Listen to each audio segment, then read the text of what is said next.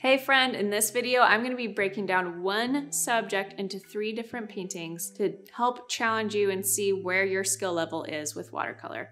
So if you're ready, let's dive in.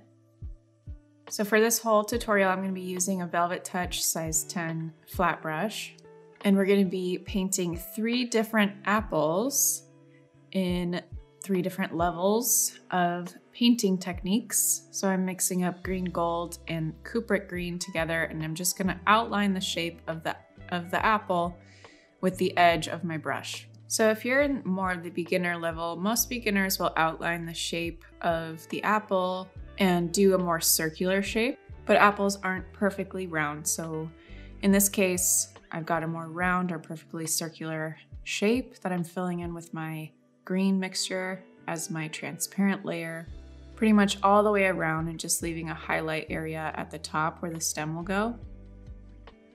And then next, I'm going in with just cupric green, a slightly darker, thicker consistency to add in a little bit more shadow or midtones. So I'm doing this using wet and wet technique, which most beginners will be able to do this at some level. And as of right now, up until now, I've only been using greens to add any color or shadow to this apple. And you'll see in the other 2 apples, I use other colors other than green to bring out light and shadow in different ways that light would be absorbing color on the apple. But we have a pretty decent core shadow. We have a pretty decent shadow in general on the apple. Nothing wrong with this apple, but it's just a little bit more basic than where we can go, which I'll show you in the next 2. So I'm just using the edge or corner of my flat brush with some dragon's blood for the stem of the apple.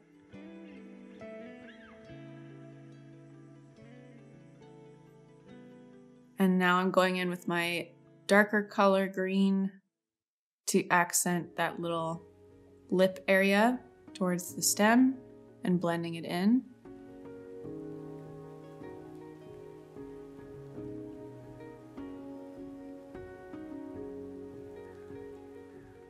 Grabbing some more cupric green and adding it to my green gold mixture and adding some primary yellow as well. And this is going to be my base color for my second tier apple.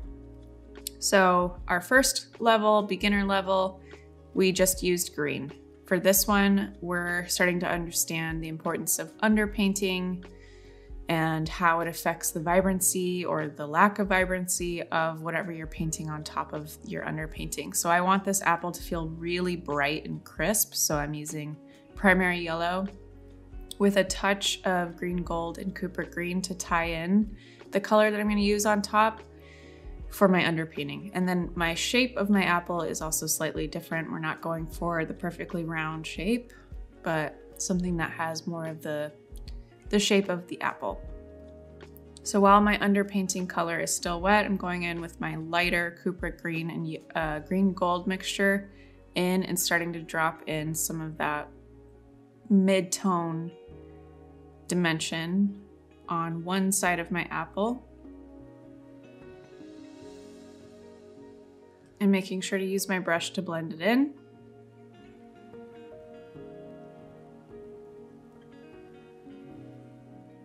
Then I've got just basically cupric green, and that's going to be the main color of the apple. So I'm going to use that as my color and avoid the area where the highlight on this apple would be. You can wait for your underpainting to dry. Typically that's how you would approach this, but because this is more of the second level of watercolor painting test, we're kind of just going for it. And then I mixed up a slightly more neutral green by adding red to my already current green mixture that had cupric green and green gold in it to add just a touch of a little bit of a neutral green color next to the highlight.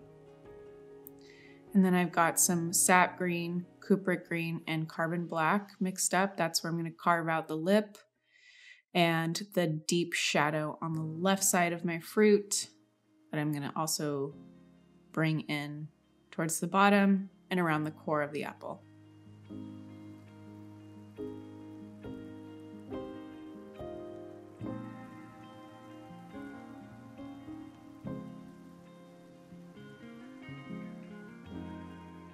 Now I'm grabbing some white gouache and I'm gonna touch it into the highlight of the apple where I want that to go. I'm just using my imagination. I don't have a reference photo for this. So if you're wondering if there's a reference photo, there's no reference photo. I'm just choosing where I want the shadow, choosing where I want the highlight based off of practice of understanding shapes and shadow and dimension. So if you do want a reference photo, you can check one out on Pinterest and probably find a good one of a real apple, or just grab an apple from the store and use that as your reference. So there's a lot more dimension. Even we're not quite done yet with the second one, but there's a lot more dimension, and I wasn't afraid to add in the depth with the deep shadows. A lot of times beginners really struggle with getting a lot of depth and a lot of thicker paint. So that is something that you'll see as the growth between these paintings, is the consistency of paint and not being afraid of light and dark, especially dark, and understanding the importance of underpainting. So once I lay down my darker color, I'm just gonna gracefully blend it in a little bit more so it doesn't just sit in the strokey color, and let it blend by using wet and wet technique. And then next, for my last painting, I'm mixing up a more brown underpainting just to show you the difference between a neutral or a more vibrant underpainting. So the second one had a vibrant one, and this one's going to be a little bit more neutral. So I had yellow ochre, primary yellow, and some green gold. So this is going to be a warm neutral, not a cool neutral. So we're going to contrast the cool greens that we're using on top. We're going to allow more depth out of our shadows by using this warm neutral color as our base. And I'm just getting down the basic shape for now. It doesn't need to be perfect. And adding in a little bit more green gold to punch in some bright gold yellow next to the highlight. And then once I've got most of that underpainting done, I'm gonna go in with water and a basically clean brush and blend in over the highlight and lift off any color I need to make sure that area stays pretty light. Now I've got cupric green and yellow or green golds mixed up a little bit more with the underpainting color. And I'm painting my next level, which is gonna be more green. And as you can see, as it's blending in with the underpainting, more warm neutral, it's going to be a little bit more of a neutral green color as the base.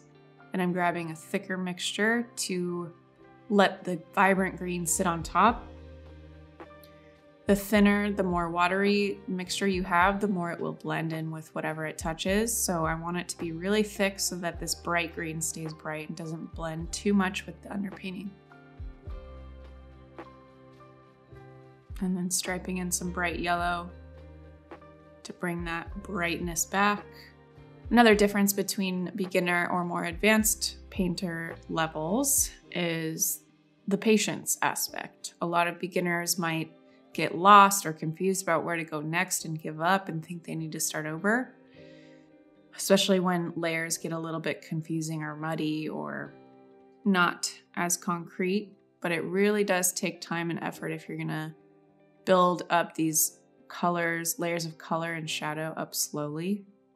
So a good way to judge what level you are is by noticing how quickly you give up on something. There's nothing wrong with giving up and starting over, but a lot of the time, your paintings can be fixed if you just stick with it. So next I'm adding or mixing up a creamy pale sap green with white gouache, touch of primary yellow, and some sap green watercolor. And I'm gonna add in more of a pastel green, thick consistency, just avoiding the highlight still for now, and adding that in with some white gouache. And building up that pale green on top of the yellows and the dark green and blending it in. So just kind of trying to color in with this pale green a little bit further around the apple, and then bringing up a darker blue-green on the shadow and blending that in. And trying to create more bold and confident brush strokes through this piece. But just following the form or the shape of the apple, going in a C curve. The C curve is facing up, so like a C on its side. So following that C curve. And now we're starting to see that really come together with a lot more dimension and depth.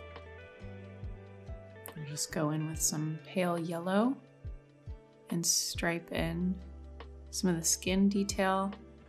One of the main signs of being a more advanced painter is the level of detail you pay attention to, the patience it requires to do more realistic style paintings, and understanding curve in your detail, making sure that you're following the panels on the apple.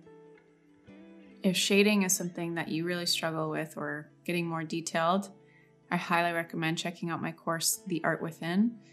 Section 2 covers the foundations of all things art. And one of the main lessons that we have in there covers shading and different styles of shading, also dimension.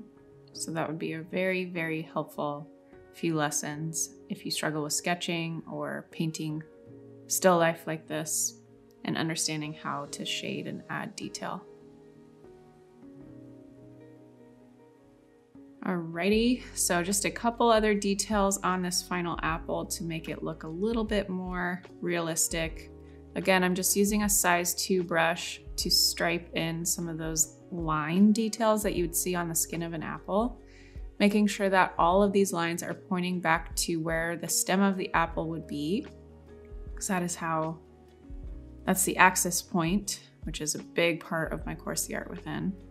It's the axis point on the apple, so that's where all of your curves will point back to.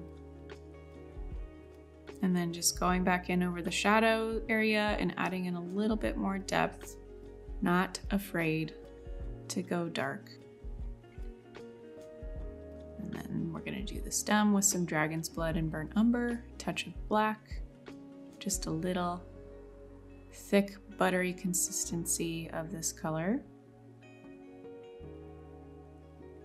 Adding in some shadow and line detail with my darkest color.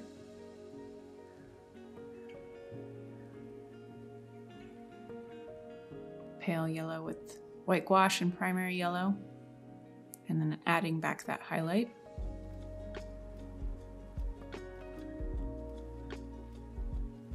There you go, 3 different apples and 3 different levels. Hope it was fun. I hope that was helpful for you in seeing where your skill level is in watercolor. As always, thank you so much for watching these videos, for liking these videos, and for subscribing to our channel. If you want to take your art a couple steps further, make sure you join my Patreon, jennarainey.com/Patreon, where I'm sharing exclusive tutorials every month and also doing live art classes every single month. And my course, The Art Within, will also help you to develop your own style, learn the foundations of all things art like perspective and form and shading, and help you tap into flow state to help you create your most optimal, best work ever as an artist. As always, thank you for watching these videos, and I'll see you in the next one.